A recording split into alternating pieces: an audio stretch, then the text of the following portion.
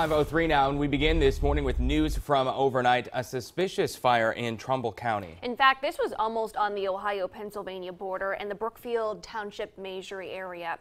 We can show you exactly where on this map. A house with several apartments went up in flames shortly before 11 last night. This was all along Robert Street between Judson and South Irvine Avenues. A viewer actually sent us this picture shortly after the fire broke out.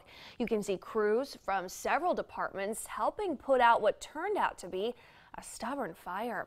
First News then shot this video from the scene a few hours later. We've learned that apartment was vacant. Apparently, the tenants moved out a while ago. Flames from this fire, though, got so intense, they caught the back of the house beside it on fire. The fire marshal was on scene and determined this fire was intentionally set.